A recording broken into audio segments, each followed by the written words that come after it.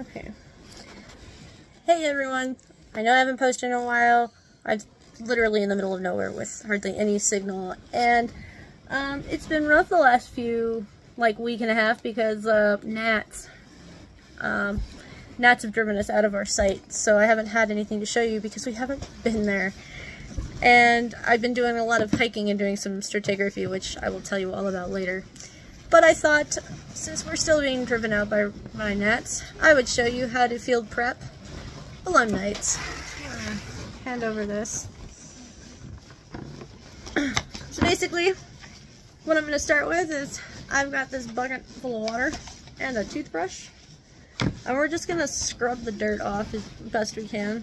I'm going to start with this one because it's a little cleaner already. And you literally just sit here and scrub it. This is the easiest way to clean this kind of stuff off. And I'm going to make a nice big mess on the table, because I can. And as you can see, it's already starting to show that it's actually a black color, not this fly. Excuse you, see? Bug problem, I'm telling you. There's one field work problem, it's bugs.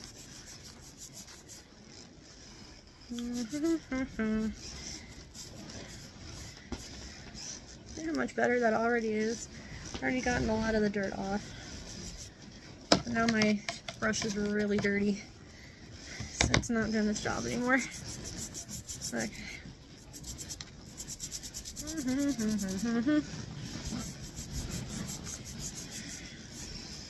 Now, for those of you who don't know what a belemnite is, belemnites are a relative of squid. You've probably seen them in museums.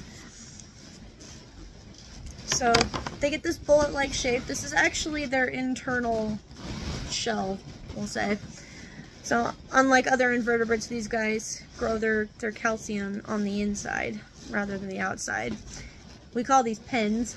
So all squid have these pens on the inside of them. You can imagine what a giant squid's pen looks like. Not all belemnites were this straight, pointy thing. There are some weird curvy ones. But the ones from our Jurassic Stump Formation, so that is Middle Jurassic, just above the Morrison Formation where all of our dinosaur bones are at, is full of these guys. We actually have a whole wall, which is super cool. I'll have to show you guys pictures at some point, because I've got some. It's intense. But these guys lived in the shallow sea, did their squid things, got eaten by ichthyosaurs, I'm sure. Alright. Now, one of the fun things we get to do is we get to use dental picks. So I've got some stubborn dirt on here. It's wet, so I'm just going to start peeling it off with one of these. With it being wet, I am so sorry, Eric, if it hits you in the face. It's kind of just going where it wants. It'll live. It's dirty, actually. I actually have spatter marks all over from the... I pulled it back just for you. It's still got in. Okay. So, we're making a little more progress here. Get some of this dirt off. I have other fun facts about belemnites. Not really. I'm not an invertebrate paleontologist. I just know that we can... Oh, these guys are index fossils. So an index fossil is one where we have lots and lots of them, and they only live for a very short amount of time, so when we find those fossils, we know exactly how old the rock is. So, if you find this particular belemnite type in a rock, it's probably Middle Jurassic. As long as it's actually in situ and not just, which means like in the place it's supposed to be, not in a wash. If it's in a wash, the wash is not from the Middle Jurassic. The wash is probably from very, very recently. And in some cases, depending on where you're at, it could have been made the day before. Especially out in the desert. Boy, now it's being stubborn. I don't want to come off. Oh, choke it.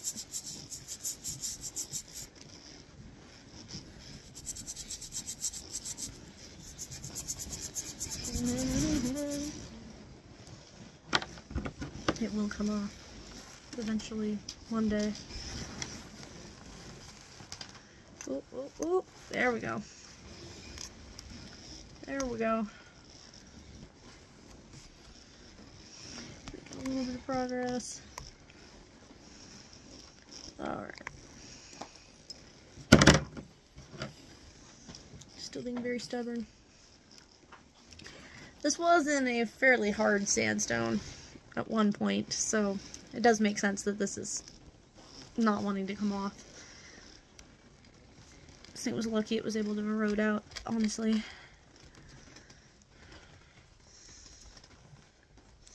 But yeah. I won't make you watch for too long. It's already been, 6 minutes at this point. But you can see this is already much, much cleaner than this one. So, that's field prep. We don't do a lot of that on dinosaur bones because we don't want to break them. So we take them back to the lab and let our lab people do it. But yeah, so, Belemnite field prep, guys. I'll fossilate you later.